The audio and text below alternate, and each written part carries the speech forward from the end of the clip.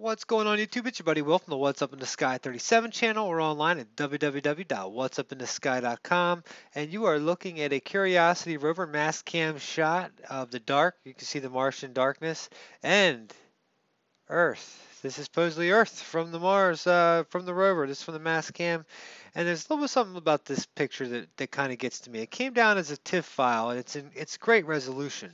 Now this is the same exact camera that puts out.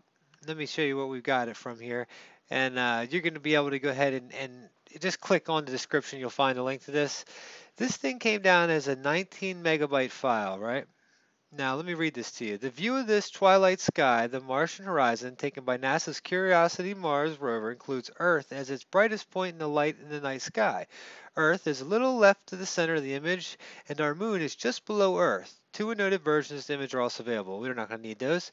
Researchers used the left-eye camera of Curiosity's MASTCAM to capture the scene about 80 minutes after sunset on the 529th Martian day, or Sol, the rover's work on Mars, January 31st, 2014. This image has been processed to remove effects of the cosmic rays. A human observer with normal vision, if standing on Mars, could easily see Earth and the Moon as two distinct bright evening stars. The distance between Earth and Mars, when Curiosity took this photo, was about 99 million miles. Alright, now this file came down 20 megabytes, alright? And what we get from every other thing that the MASTCAM puts out is about 2. So NASA, can you please explain to me why we are not getting the higher resolution pictures as well for all the raw files? How come you guys just get the get to give them out? So let me take a look at this here again, and we're going to zoom in on it and take a look, see if we can't see our moon on there. I mean, it definitely looks like it's got a lot more resolution than what we're used to. And as we start pulling it in, you're going to see here's Earth right here, and then you can see a little speck down here. That's our moon. So there's our beautiful ball we live on.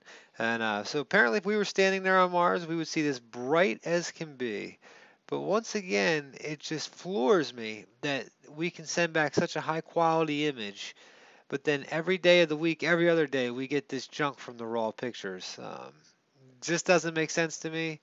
I mean, no, I'll show you guys what I'm talking about. Just any old random picture from the thing. Here we go. Here's the latest images. Let's go to here.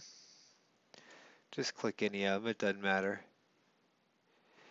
And we're going to see what the full resolution actually is. Okay, here's the full resolution. We'll say we were going to save it. And we saved it. Let's see how big that was. Look, here we are. Look, we're talking about not even a megabyte. Half of a megabyte is the picture we get from these, okay? Half of a megabyte. When they're giving out raw pictures, this picture came from NASA, came from the same, came from the MASTCAM. Well, you know what? Just to be absolutely 100%, let's go back and get a MASTCAM shot. Just to be, just to be 100% sure to show you that this is pretty much insanity. Okay, here we go. There's the Mars hand shot. Where we go? MASTCAM. Bingo. Let's just take any of them. Everything's downloading now. There we go, MASTCAM left. Okay. And here we go. Of course, my internet's going to run slow. Okay, here's another shot right here. Let's go ahead and save the image, and it's being saved. Ooh, what interesting looking rock out there. All right, download. Even less. Look at that. 262 kilobytes. All right, guys. So that's what got me when I saw that file and how it came down. Now that looks much crisper. Beautiful picture. So let's go on to Saturn. Look, check this out. Saturn's got the neatest hexagon or whatever you want to call that thing up at the top of it. And it's just not understood by many of us. I tell you what, it's a very complex place. I've heard people tell me it's a Dyson ball where there's actually maybe a little baby sun in it that's got something built around it. I've read and looked at the ring makers. If you go to my website, if you go to Saturn under the pictures, you can see the pictures of the ring makers. Actual look like machines that are making these rings. And if you stay tuned, I am eventually going to get through to this. I've got a lot of those started. The pictures getting ready to make videos. I've probably got about 50 videos that I could make. So here we go right here. This came right directly from good old NASA, and we can see here Saturn's Aurora glow. Check this out. Look at the Aurora. Pretty beautiful. This was taken from a couple different of our, like I think this is Cassini and a couple different ones together. And see that circle at the top? It's almost like, have you ever heard of hollow Earth?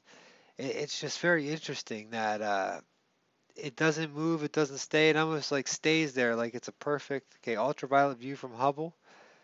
The images have been processed to show the aurora is moving more clearly. But that circle that's up at the top, and if you look at it, it's not actually a circle. It looks like, and I think it's a hexagram, not hexagram, the octagon. I forget exactly what it was, but it's definitely awesome. I've got some really good pictures of it. We're going to be taking a look at. Look at that. Sequence have been looped 3 times. Infrared auroras at Saturn's south pole. See the south? See, this is the south pole. It's got that perfect circle down there. Are these planets hollow? Is this a Dyson sphere? Um, who knows? Like I said, we've never been to Saturn. All we've done is send one, because we sent Cassini up there. We've sent, I think maybe Mariner on the way to Mercury might take some shots. I'm not 100% sure on that. But anyway, guys, there's your space news for today. You get to your beautiful Saturn, and then you get to take a look at this wonderful picture from the rover that shows Earth, even though when we want to look at something right here on the surface, it's blurry. What's up in the sky 37, guys? My name's Will. Subscribe if you don't know me. Hit like. We got lots of space news, anomalies. I'll be back with so much more this week. Just getting back in the swing of things. Once again, thank you guys for all the condolences for my father passing last Friday. It's been amazing, the outpouring. So much love, guys. Take it easy.